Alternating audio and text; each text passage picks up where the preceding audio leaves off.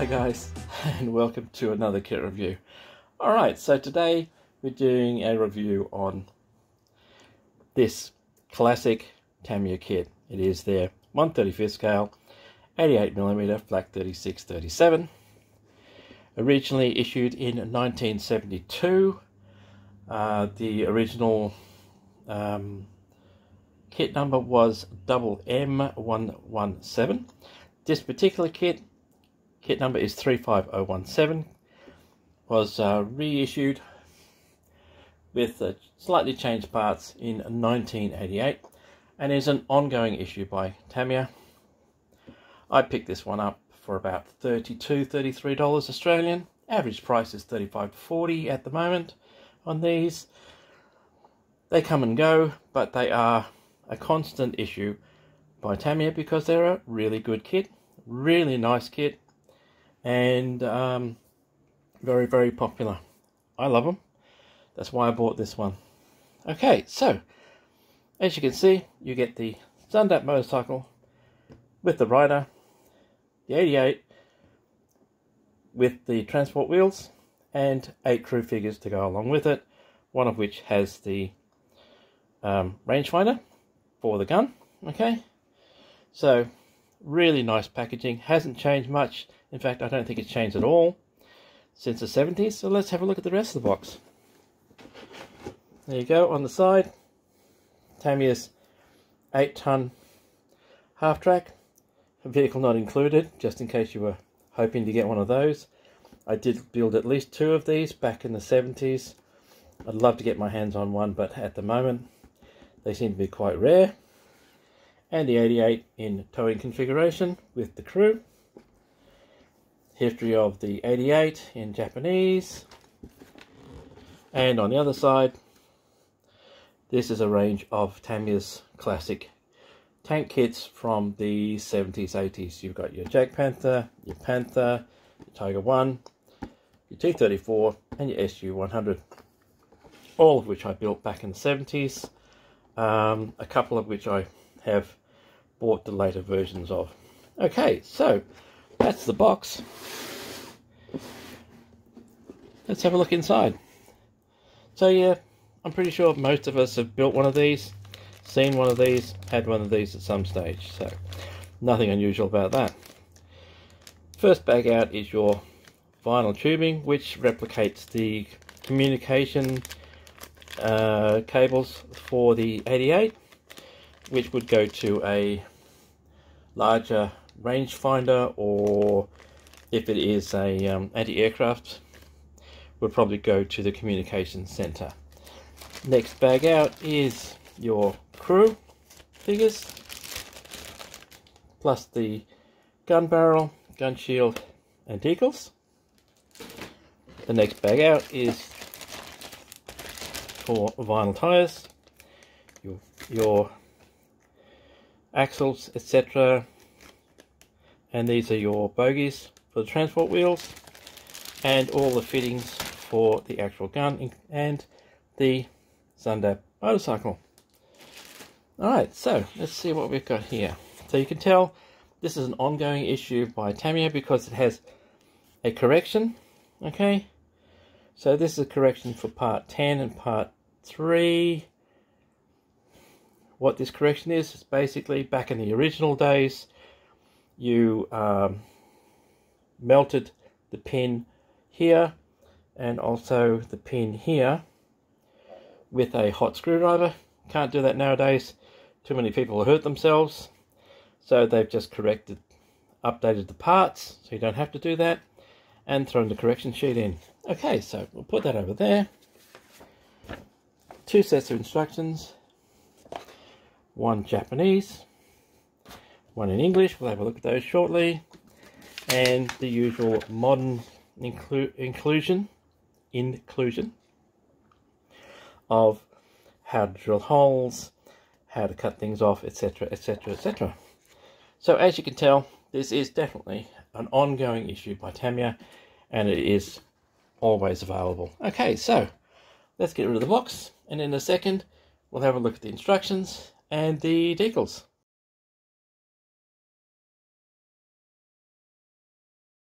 Okay, so let's have a look at the instructions. Alright, fairly straightforward. You get 4 views of the actual model with the crew. Okay, down the bottom here it says MM. Okay, which is a link back to the fact that this is the original instructions for the kit that came out in the 70s. And it's just been reprinted and they've taken the actual 117 number off. Okay, being classic Tamiya instructions, it has a full history of the 88, where it was developed from, how it was used, where it was used, as in what theatres of war, etc. Okay, really nice black and white photos of the gun in action. And the history goes over 3 pages, okay? If you've got the time, well worth reading the history, looking it up. All right, this will give you an idea about how to paint and the area that you might want to paint this gun for in the theatre of operations. Okay, so classic Tamiya. All right, so like I said, these instructions are from the 70s, right? And we start off with construction of the Zundapp, which is fairly basic and straightforward. If you wanted to, you could add a little bit of wiring to it, but it's not necessary. So we finish off the Zundapp and the rider figure for the Zundapp. Fairly straightforward. And it does say here,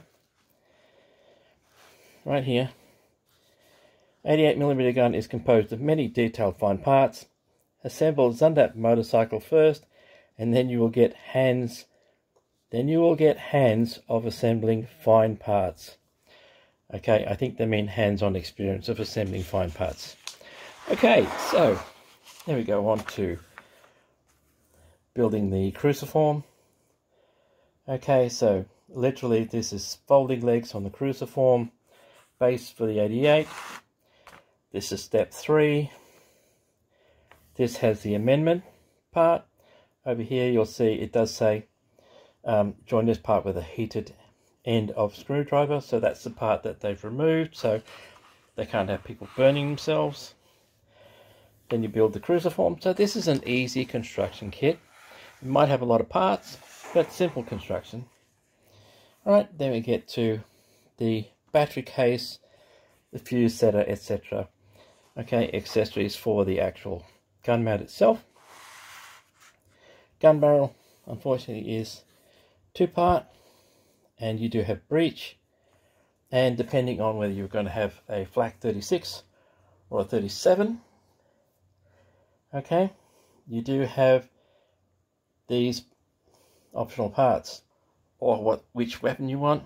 That's where you make your choice. Okay, then we just get to putting the previous constructed parts on, and it does say here Flak 37. Okay, so I'll go back up here. That's his Flak 36. Okay, then you've got your Flak 37 parts. So there are optional parts. You can make a Flak 37 or a Flak 36.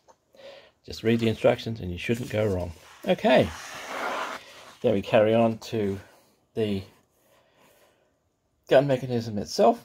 Okay, so this is just your elevation mechanism, recuperation sections, another section 10, amendment there, no heated screwdriver, and then literally we're mounting the recuperators and the sides and the main body of the 88 all on the pedestal. Okay, fairly simple, straightforward. Then we get to the gun shield. Okay, ammo boxes. Right, first member of the crew.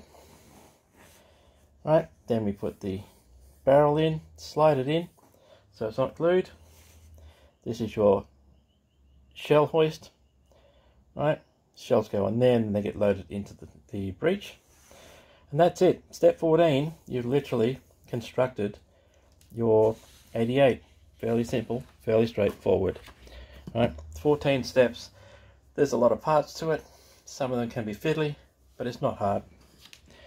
Okay, and then we go on to building the bogies. Alright, so these are fairly straightforward.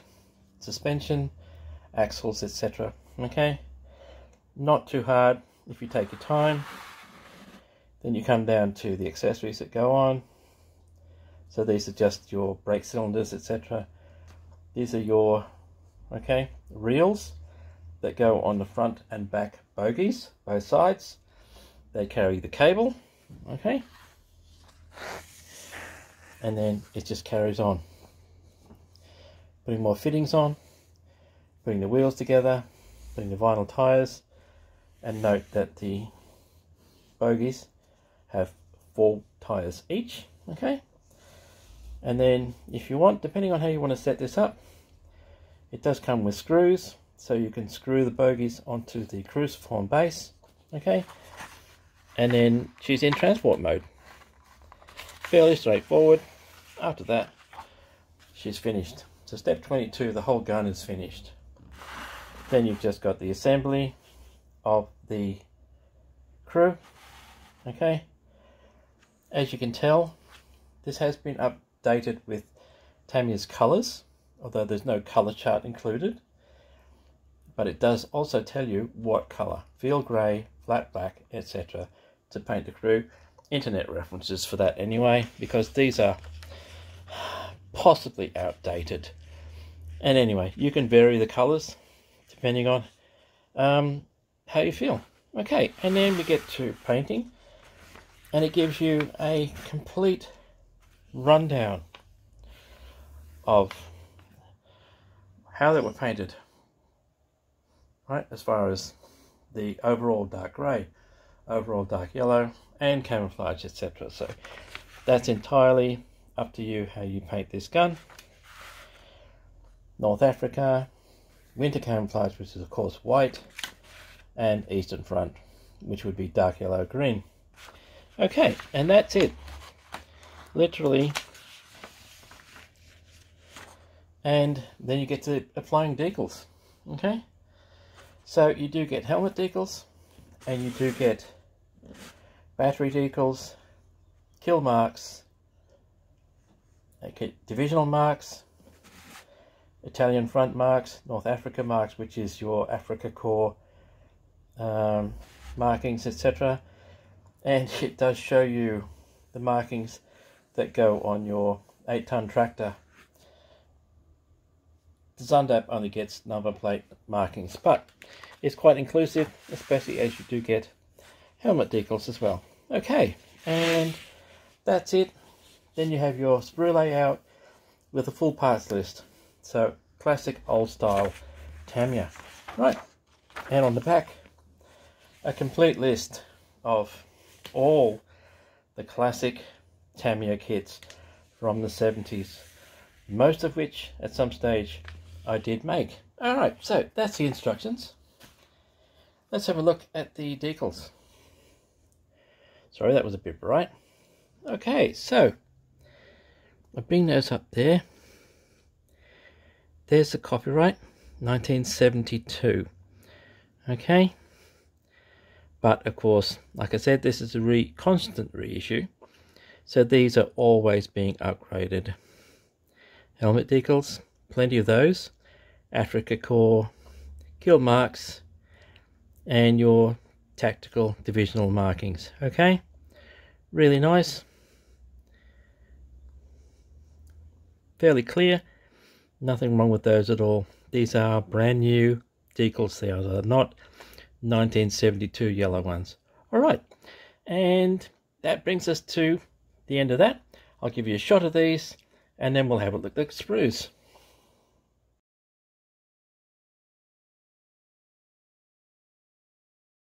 Okay, so let's have a look at the sprues. So first we'll start with the tires. This is your vinyls. I'm not going to open that because those screws will definitely disappear. Okay, but they are just simple vinyl tubes. And these are the tires. So like I said, this is a constant reissue, so these are not 1970s vinyl tires. They are probably 2020s vinyl tires. there is a line, the mold line down the center, which will need a little bit of cleaning up, but it's not too bad and it's not too obvious, so I can feel it, but it's not too bad. All right, that's an easy clean up. Sand it down a bit, it'll rough the surface up, which is exactly what you want for a tire anyway. Right, so they're really nice, and they are, as I said, modern production, quite flexible. So I love those.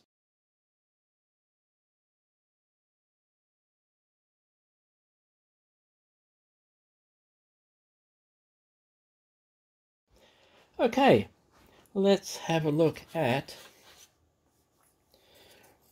the first row out. Oh, and before I forget, there's a reason why you don't throw bags away straight away. This is the rangefinder. It was loose in the bag, so I'll have to put that somewhere very secure. Okay, so first brew, bogies, wheels, cable drums. Okay, these are your suspension parts and fittings for the bogies. So it looks complex. It's not. You just have to remember to read the instructions. Let's have a look. Okay, so remembering that this is a 1970s kit. Alright. It does have some bolt detail on the toolboxes, accessory boxes for the bogies. Really nice bolt detail and crisp. So this is an ongoing issue, so there is no major flash, although there is join lines where the mold is starting to get a little bit tired, which will need to be cleaned up around certain parts. So there's a fair cleanup of the mold lines, but no major flash to clean up. Alright, there's your bogie sections. Okay, and nice and clean, but it is an old kit, so yes, it will need a bit of a clean up around the mold lines, but that's not too bad. Let's have a look. No, look at that, still got the 1972 copyright. Okay, that's it, brings back memories.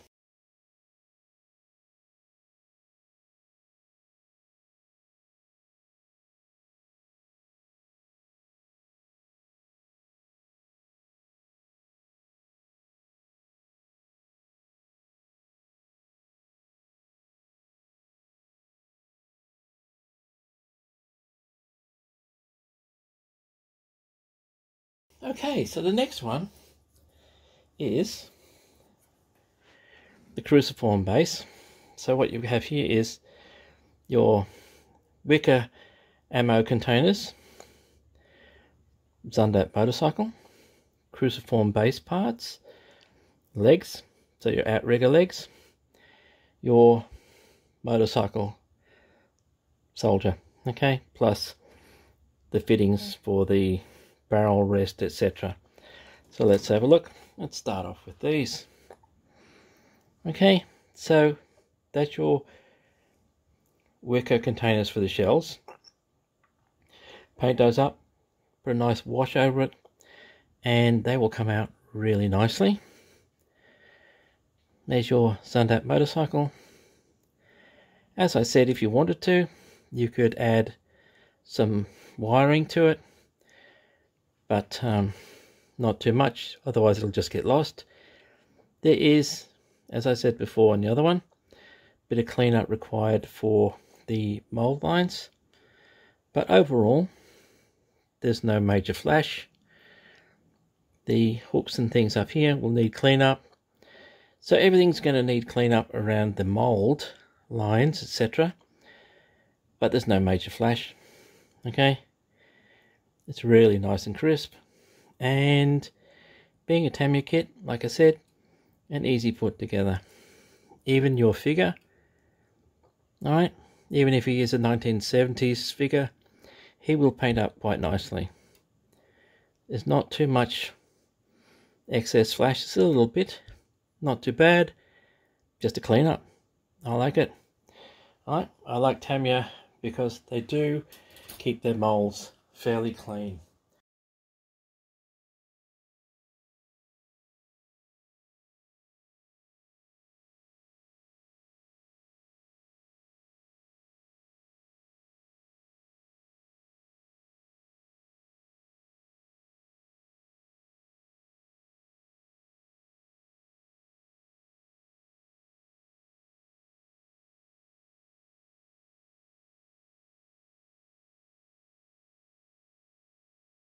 Alright, so there is only 4 sprues in this kit. The next one is this one. So, gun shield, alright, sides of the gun, that's your gun base, gun barrel, okay, and just your fittings for the recuperators, etc. So let's have a look. So there's your gun shield. It does have bolt detail on it. It's really nice. There's a set of shells, right? So you do get 2, 4, 6, 8, 10, 12 shells to go with it. The detail is really nice. The chain, okay. So the chain and stuff like this is literally to make sure that you don't lose something during transport, etc. But the bolt detail, wiring detail, see if I can get that in focus. Wiring detail, okay, the 1970s kit, but even back then, Tamiya put a lot of effort into getting the details, the bolts on the gun slide, okay. Instrument binnacles, which are these here, instrument binnacles, hand wheels. There is going to be a bit of cleanup. I can see some mold line issues here, but remembering that this is a 70s kit that is constantly being produced, it's not too bad at all. So you do get shells and empty shell cases for this kit, and that is the gun.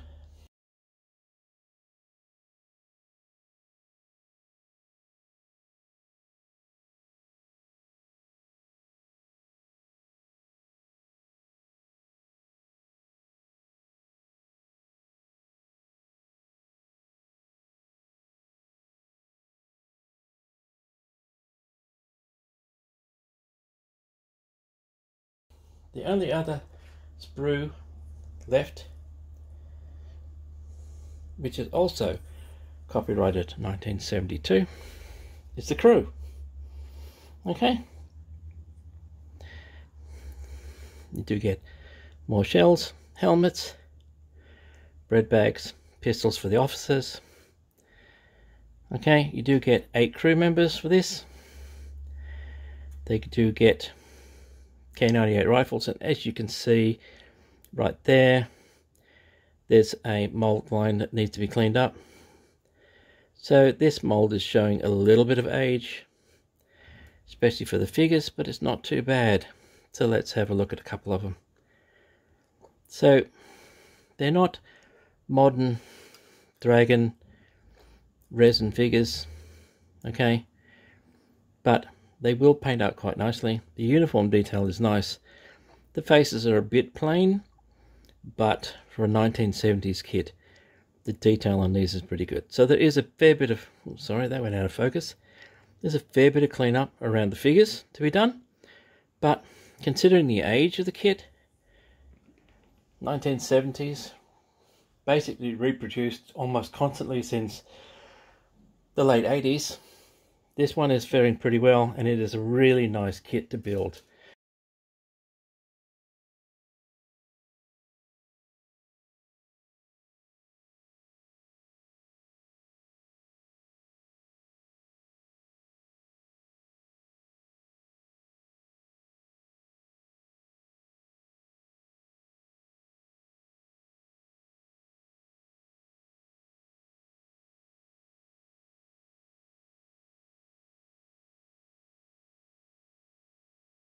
Okay, so that's it, guys. That brings us to the end of this review.